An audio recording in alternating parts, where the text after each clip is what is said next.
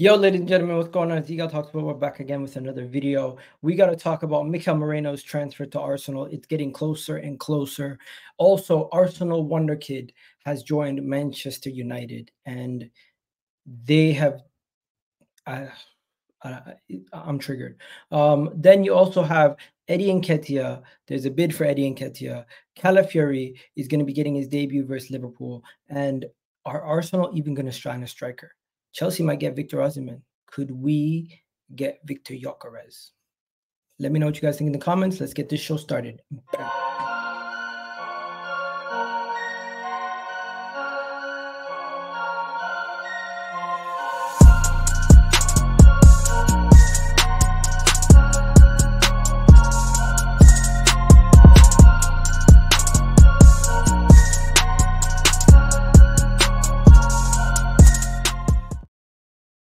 First, I just want to start off by saying, hope everyone's doing well. Hope you guys are all doing well. Let's get started with the MIKEL Merino news right away. That's the first thing we're going to get started with. The MIKEL Merino news came out yesterday, of course, and Fabrizio Romano and others have said that Atletico Madrid and Barcelona still think MIKEL Merino, both clubs feel that to give their total priority. Both clubs feel that Merino is giving total priority to Arsenal. Merino is on the list of targets for Arsenal and is highly valued. At the moment, there has been no direct contact between Real Sociedad, no concrete negotiations, but it could happen soon because Arsenal have positive exchanges on the player side. And the player is tempted to be in the Premier League. The player is tempted by Arsenal, very tempted by Mikel Arteta, and is considered the perfect coach for him and people close to the player. So MIKEL Merino does seem like it is going to happen. And the reason why we're saying it feels like it is going to happen is because Arsenal have reached an agreement over personal terms yet about almost 16 hours ago. So Arsenal have reached agreement over personal terms, a 4-year contract for MIKEL Merino, and the final step is to agree a fee. The most important step, I would say, is to agree a fee between Real Sociedad and Arsenal. MIKEL Merino agreeing personal terms is one thing, but we just need him to actually agree the deal. Now, with that being said, we need to talk about MIKEL Merino. I think this guy is going to be an outstanding signing for us. Left-footed midfielder that can play on the left side, that can help us out massively. He can also play in a DM position if need be. He's physically imposing. He's quite big, and he has the passing ability. I don't know why people are saying these false claims that he's not a good passer. He is a good passer. It's just going to take a while for everyone to get used to him. As for now, do me a favor, hit that like button, hit that subscribe button, and let me know what you think about MIKEL Merino to Arsenal, as that looks like it's going to happen. Now, the next thing that we need to talk about is none other than Calafiori. Calafiori is training with the Arsenal first team, and he's going to be ready to be playing for them. This could be his debut versus Liverpool today. We could see Calafiori play against Liverpool today in Philadelphia and have his first preseason game with Arsenal, and it will be his debut game versus Arsenal today. And that is quite exciting, to say the least, because I didn't think we were going to get Calafiori deal done so he would be part of the preseason, but him now being part of the preseason, he'll be ready for the beginning of the season for Arsenal, and this will just give us an advantage because Saliba might not be available to start the season. We need as many of our first team defenders ready, and I'm quite excited to see what he can do versus Liverpool later today, going up against the likes of Mo Salah and others. And I'm pretty sure Mo Salah is going to be available for that game. So we're going to have to wait and see what happens with that. Now, moving on to the next topic, there is some updates on Eddie Nketiah. So, yeah, let me know what you guys think about Liverpool-Arsenal preseason game, by the way, tonight. It is a preseason game. I just want to see as many of those youngsters get opportunities. And as long as we show a good performance, it doesn't matter. I don't care about the victories or losses in preseason, although I will banter if we beat them badly. Next,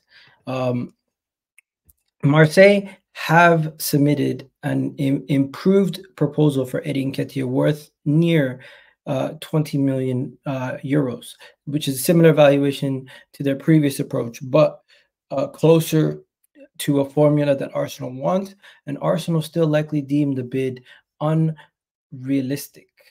Interesting. This came from David Onstein, and also there's another update on that before we go any further. That Marseille could continue to work a deal for Eddie Nketiah, but it remains that the conversation with Arsenal should strike a deal. Eddie Nketiah has already agreed a 5-year deal with Marseille and is keen to join the head coach, Roberto De Zerbi.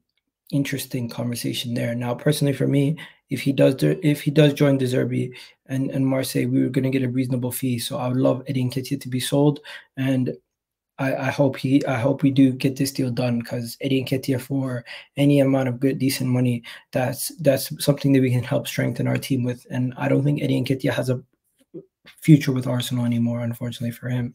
Next, Emile Smith-Rowe's transfer to Fulham is expected to be announced today.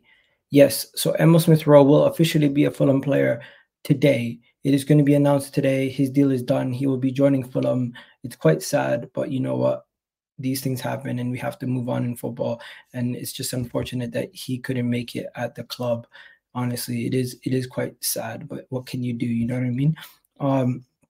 This right here is actually insane. Chido Obi Martin, 16-year-old Arsenal Academy superstar, has been offered 15K a week for his professional contract for Arsenal, but Manchester United gladly doubled it and offered him 30K a week, where he signed the deal. 30K a week, ladies and gentlemen, for a 16-year-old. I don't think you guys are fathoming how much money Manchester United threw at Chido Obi Martin, a 16-year-old. 16-year-old. And they have the audacity to sit here and say, oh, it was Ruud van Nistelrooy that sealed the deal for Arsenal. Understood that Ruud van Nistelrooy directly held talks with Chido Obi Martin and presented him the Manchester United project for long term, and Van Nistelrooy was crucial in getting the green lights for Chido, and the deal is done and is set to be signed. Now, why is Chido Obi Martin swapping from Arsenal to Man United? Well, they have given the most minutes to teenagers last season, giving them more than every single one of the top 6 clubs combined in 4,924 minutes. And Chido Obi Martin, he wasn't going to get opportunity at Arsenal, where over there, he apparently they're saying that he could be their third option. After Rasman, after Zirkzee, Chido Obi Martin at the age of 16 will be Manchester United's third option for their striker position. So he's definitely going to get game time, especially with them being in the Europa League now. I do think he's going to get game time, and I understand why he would go, but I do think it had a big part to play with the money, not just the game time and the project. Because let's be honest, Arsenal's project is much more exciting, but you, as an academy player, you're not really going to get an opportunity at Arsenal, where at Manchester United, you definitely will. So I hear it. No salt, on a genuine level, I hear it, and I get why he would make that move. It does make sense for the player if he wants to progress his career and he wants to move forward. But let's not act like the money didn't have a major part to play. He's 16 years old. He's getting life-changing money. That's like $1 million a year for a 16-year-old. Amazing wages. Amazing wages. You gotta give it to him. And by the way, from a teenager perspective, Arsenal are like one of the worst at giving teenagers minutes compared to other teams. Just look at this. Just look at this. Look at this right here. You have Brighton, Manchester United, Burnley, Newcastle. This was a couple years ago. Yeah, and Arsenal gave what, 13 minutes compared to Manchester United. It's safe to say it's probably better off that he left for his own career and the money that he's getting. Wish him all the best, but yeah, it is what it is. Overall, there's nothing else really to talk about Arsenal transfer-wise. That's why I did a quick update. Let me know what you guys think about MIKEL Merino. How do you feel about Chido Obi Martin going to Manchester United? Will you sell Eddie Nketiah for 20 million euros? And Calafiori, looking forward to seeing his performance tonight versus Liverpool if he does get some game time. That's it for now, guys. I'm out of here. Hopefully you guys have a wonderful day, and I'm out. Peace.